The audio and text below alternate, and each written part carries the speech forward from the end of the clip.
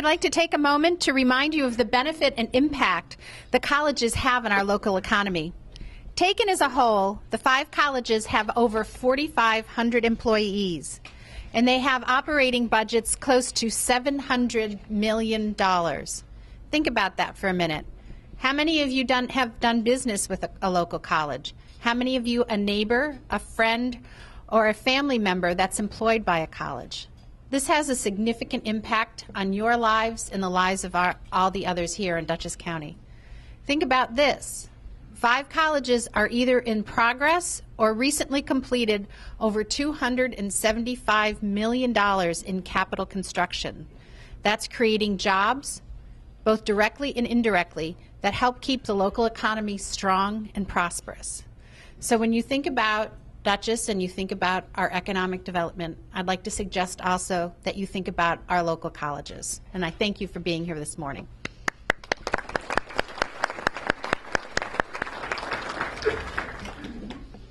In June 2009, Nancy Zimpher became the 12th Chancellor of the State University of New York. With more than 467,000 students, SUNY is the nation's largest comprehensive system of higher education. Chancellor Zimpher began her work with a statewide tour of SUNY's 64 campuses, which became the first phase of a system-wide strategic planning process. This plan, called The Power of SUNY, was launched in April of 2010 with the central goal of harnessing SUNY's potential to drive economic revitalization and create a better future for every community across New York. Chancellor Zimpher holds a bachelor's degree in English education and speech, a master's degree in English literature, and a PhD in teacher education and higher administration from the Ohio State University. I am now very pleased to introduce Dr. Nancy Zimpher, Chancellor of the State University of New York. Thank you, Catherine. Thank you. Thank you. Thanks, everybody. There are more microphones here than at most podiums, and so I'll work around that a little bit and hope that we keep this one right up here on top, right, Tom? I will. So exactly. I really am thrilled to be here, to be at the Dutchess County Economic Development Corporation. When Kathy extended the invitation, it seemed like the right thing to do. I had no idea the magnitude of the turnout and the attendance, and so I'm just thrilled to see all of you. I do get around. It's typically in a Chevy Tahoe, and that is exactly how I began my experience at the State University of New York. I think, as everyone could agree, they start by asking you, what are you going to start with? What are you going to do first? And as a president of a local university, you would say, well, I'm going to get around. I'm going to meet people. I had no idea how big the state of New York is and what it meant to visit 64 campuses, but in 95 days and 7,500 miles in a Chevy Tahoe, 32 miles, nautical miles, because Maritime has a training vessel, and I think 1 airline flight to Buffalo by way of Philadelphia, because you can't fly directly there. We made it around. So I really thank you, and I am thrilled to be here. Kathy Maloney, thank you for your leadership. It's pretty obvious that we wouldn't be here today. We wouldn't be as organized as we are around economic development without your leadership. And I also want to say to all the elected officials who are here, we know how important you are to our work, and so we appreciate that. David Conklin, I can't tell you how many people are raving about you, so I want you to go home and get some perspective on this. He's a great, great president, and actually here today representing 8 SUNY campuses that are in the mid-Hudson Valley. I'm going to, as Jerry Benjamin knows, travel down to New Paltz or over to New Paltz. See, when you're not driving, you're not exactly sure whether you're going east or west, north or south, but I know in an hour or so I'm going to be at New Paltz. And I have opportunities to be on the campuses in your region all the time. I also want to greet our independent college leadership. I think we work really well together. There are three big groups of higher education in the state of New York. It's SUNY and CUNY and the Council and Independent Colleges and Universities. So I think we're friends, and I think we play well in the sandbox, and it's just great to have you here today. I'm thrilled to be at the dais. Mark has been, as you can see, very entertaining, very informative. Rob, Tom, Mary Kay, so you put together a great group, and whatever this President Charlie thing is all about, all the people who've come to the dais to say hello, I think I have tried to acknowledge the important leadership that is in the room. That said, Kathy missed a couple things, gratefully, but I'm now going to put them on the air, gentlemen. One of the most fun assignments I had in my 4 years here is to speak to the New York State Association of Counties. Steve Aquario and of course, Mark and others know the counties well. I was a county fair queen, Kathy. We have a great fair here in Dutchess County. The Dutchess County Fair caught my attention when I was reading the background. We could make you a duchess. A duchess.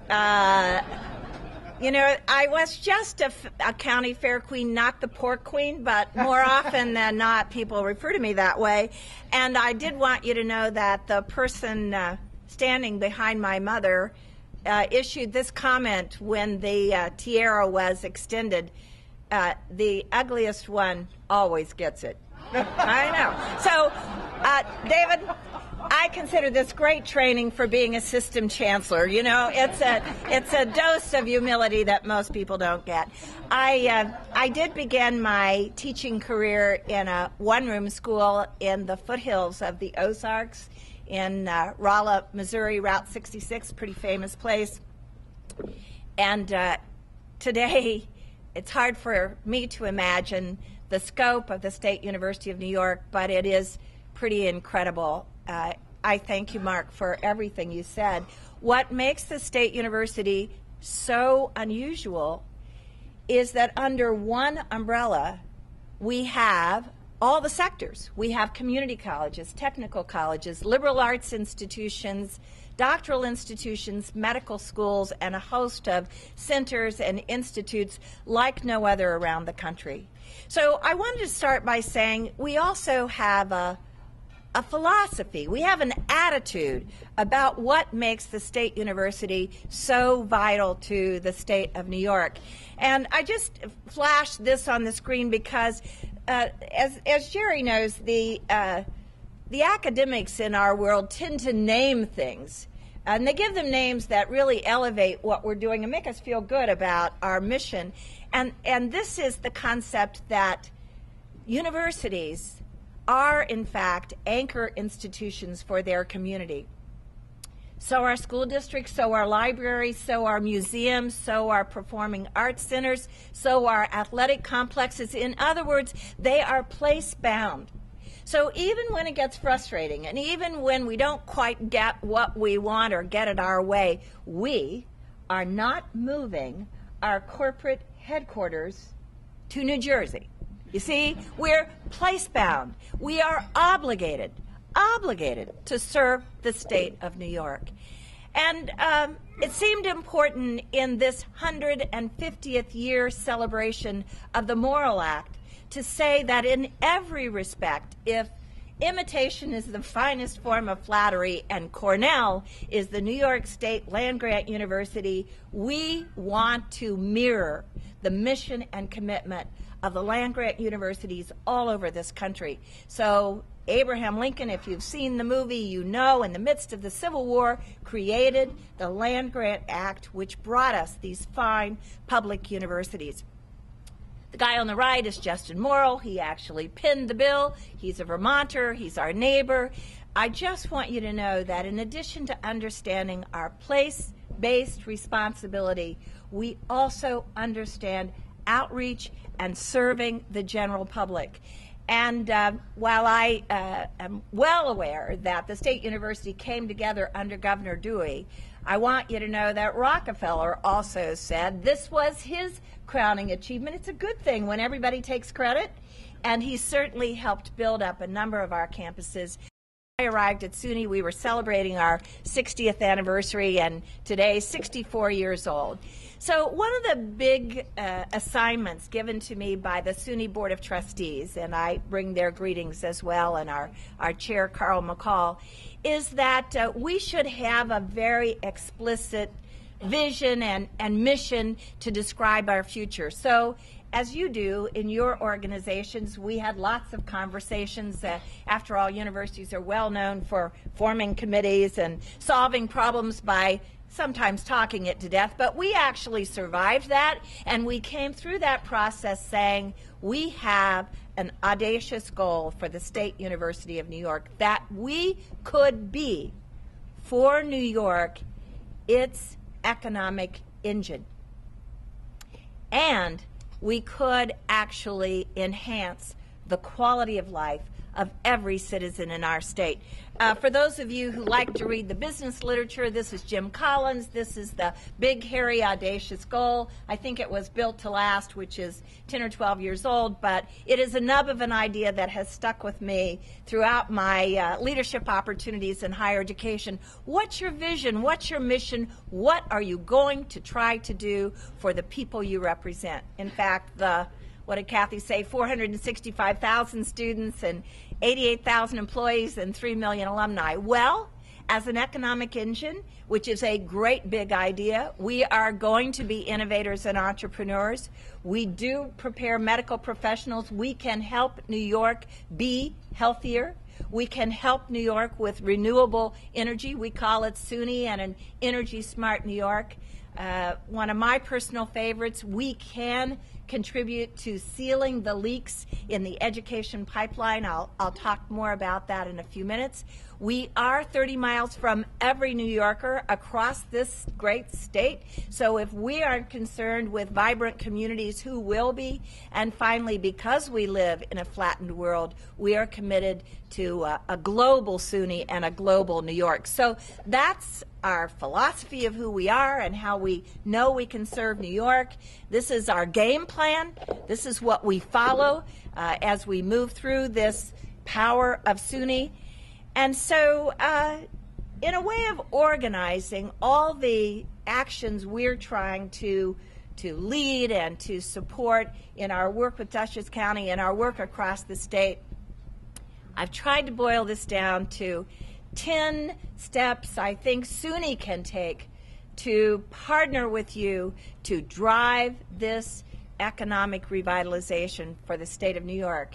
Someone said to me, you know, if Albany is the capital of New York and New York is the capital of the world, we have to behave as if New York gets it right, everyone else will follow our lead.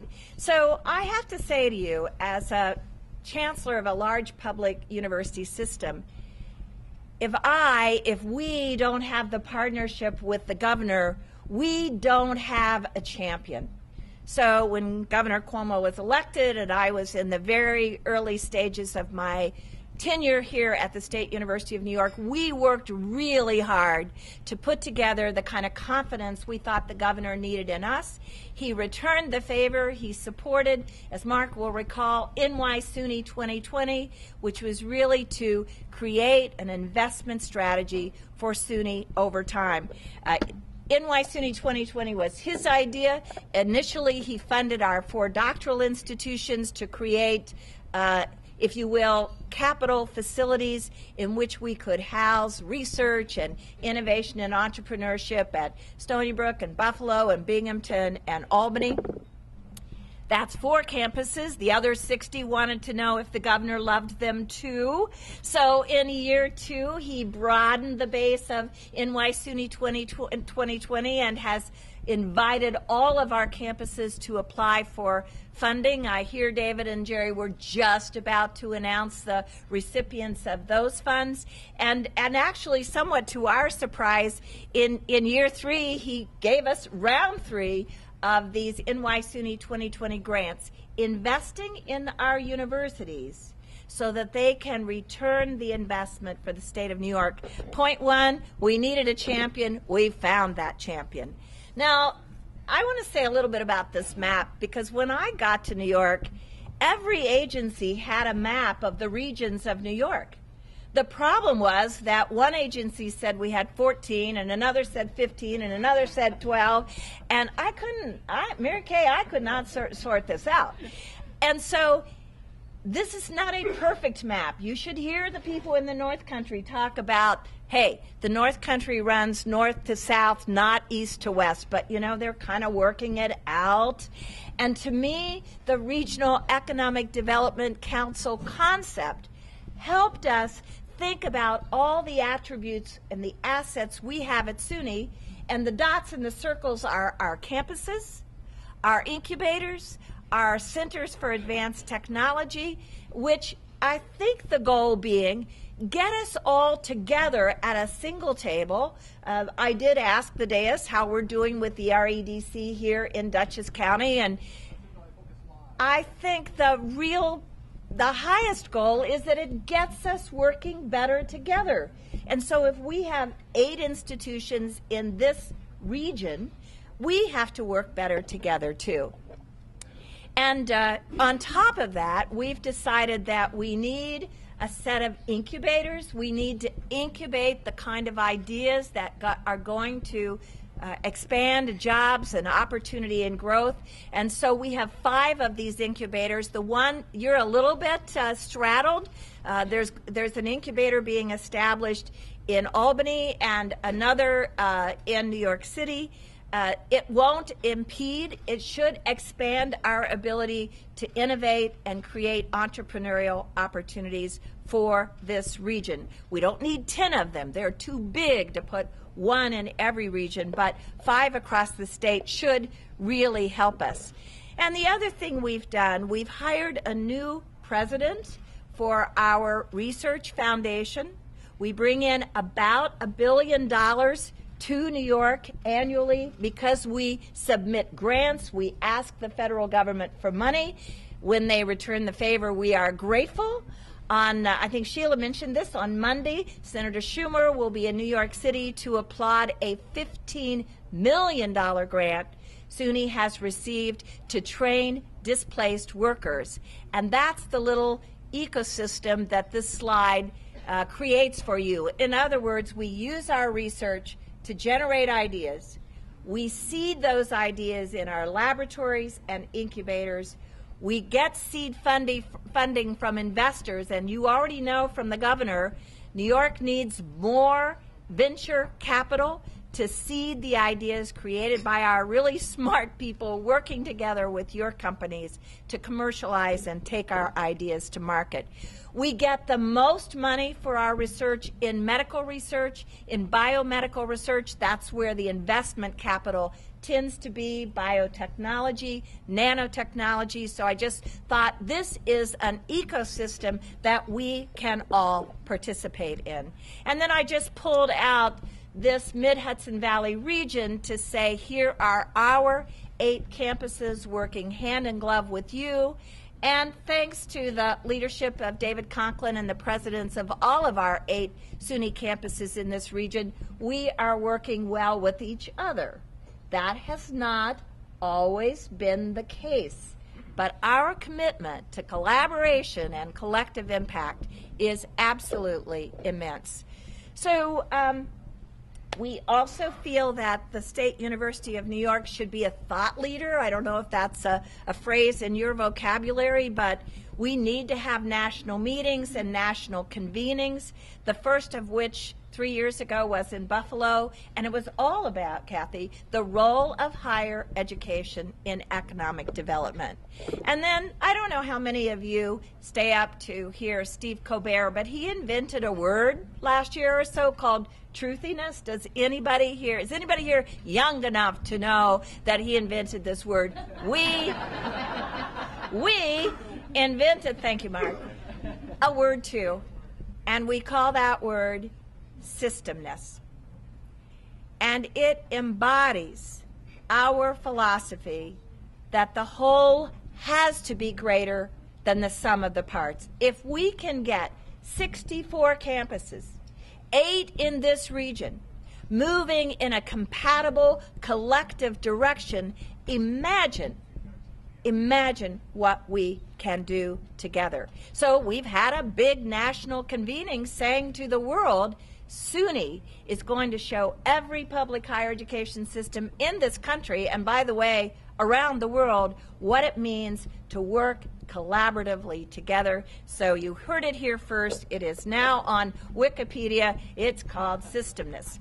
Now, another strategy that we are supporting is our work with other campuses outside the SUNY system, but within the state of New York. And I want to say to our independent colleagues, I've worked in Ohio and Wisconsin, New York. I've never been in a state where the public-private research universities have ever been able to sit down at the same table and make happy and create a future for their state. I am so proud to say, from Rochester Institute of Technology to RPI to Cornell to NYU, these research universities, the research CUNY and SUNY, have framed what they consider to be New York's indigenous capacity.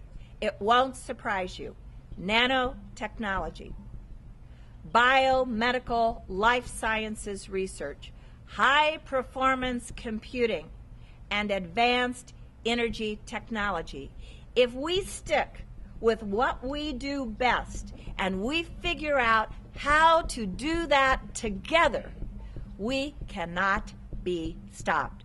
And I don't think you'd necessarily know we've come to a common table, but you should know that highly competitive national, international universities have figured out what you're trying to figure out with your REDC. It works better if we can figure out ways to work more effectively together.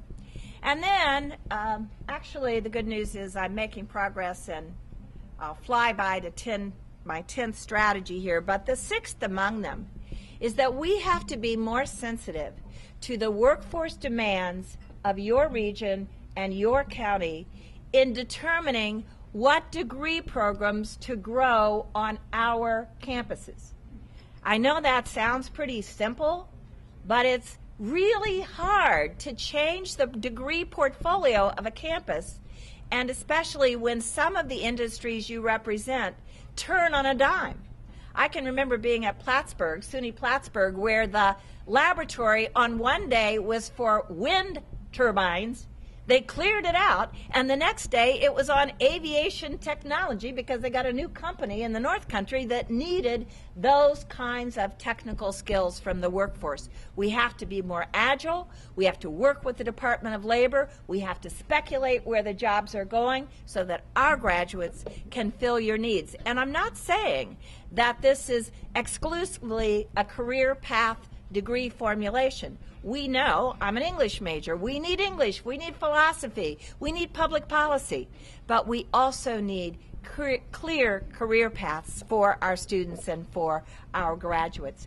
As a consequence, one of our big bright ideas, and this one, Mark, is where Kathy, we really need your help. We would imagine that for every student who desires an internship or a co-op experience, or an apprenticeship experience, use your terminology, preferably paid, that you will help find a place for our students while they are on our campuses, so that it might be through co-op or an internship, it might be through working with an entrepreneur, it might be through a thing we call service learning, where our students help social agencies and not-for-profit agencies. How can you help us by partnering with us to find internship positions within your companies and agencies for this result? We know that if a student is in an organized co-op experience, which is part of their higher education degree program, a degree requirement, they will graduate on time. And if you're a parent, this is still important to you, graduate on time, graduate with a better academic record, because when you're more organized and when somebody's supervising your work experiences and you're working in a career-oriented field, you will graduate with less debt because you're being paid in this internship. And most importantly, 90% of the students across the country who engage in a co-op experience get a job offer from one of the companies where they co-op to live and work in your community. There's nothing wrong with that idea. We just need to partner up through the Economic Development Corporation, through the Chamber, through the REDC to find more of these placements. It costs you a little money up front. The gain is unequivocal. This is the $15 million grant I mentioned earlier. The federal government has asked us to retrain displaced workers. We're all about that. We are thanking Senator Schumer on Monday for that work. And this, I mentioned early, is our commitment to the education pipeline. You may not be aware, but nearly 40% of all children who come to kindergarten are not ready for kindergarten. They will not be ready for 3rd and 4th grade assessments. By the 8th grade, their skills in English language arts, math, and science have deteriorated to such a point that 25 to 35% of all 9th graders in this country will not graduate from high school, let alone attend college, graduate from college, career ready. This is an obligation the State University of New York has embraced.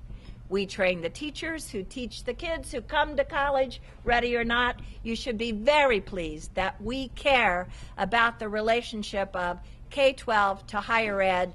We talked earlier, the BOCES as related to our community college, as related to our baccalaureate degree experience. And then finally, because people are learning in all different modalities, we have launched a concept called Open SUNY. We have gone digital. We already have 150 degree and certificate programs exclusively online, and given the explosive nature of digital learning across this country, we have a goal of 100,000 more graduates trained through online instruction. This is my belief. I hope it is yours. Educating more people and educating them better is simply the best bet any society can make. Thank you.